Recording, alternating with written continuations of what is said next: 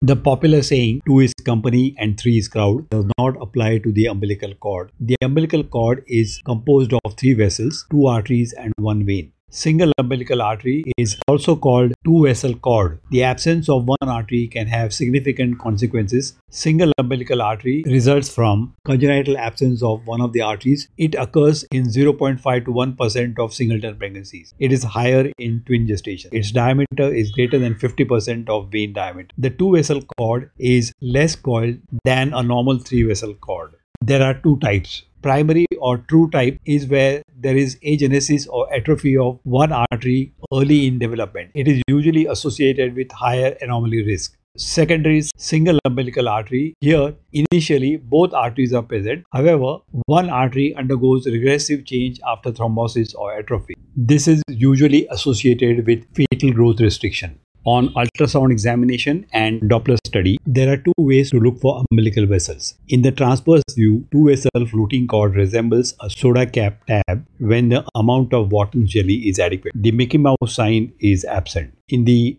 longitudinal view, two-vessel cord appears straight and non-coiled. The best place to look for this abnormality is fetal bladder level. On transverse view of fetal pelvis, two arteries normally run on each side of the bladder. In single umbilical artery, only one artery is visible wrapping around the bladder. This is the best diagnostic plane. Always use color Doppler to confirm presence of only one umbilical artery on bladder view. Trace the artery cranially and caudally. Show typical single vascular pedicle entering the placenta. Here's a tip for you. If cord insertion looks suspicious, sweep cranially and check vessel branching.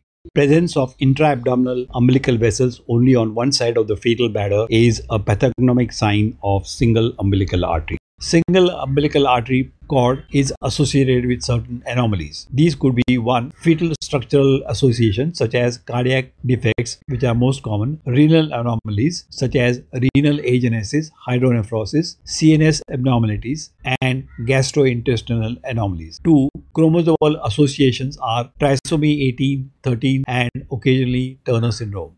Single umbilical artery cord without any anomalies has a good prognosis. Finding of single umbilical artery requires further follow-up, detailed anomaly scan, focusing on heart and kidneys, fetal growth monitoring every 4 to 6 weeks, umbilical artery Doppler if growth restriction is suspected, and genetic testing if other abnormalities seen. In conclusion, single umbilical artery is a simple diagnosis, but missing it is not. Always check the bladder view, confirm with Doppler, and evaluate the fetus thoroughly.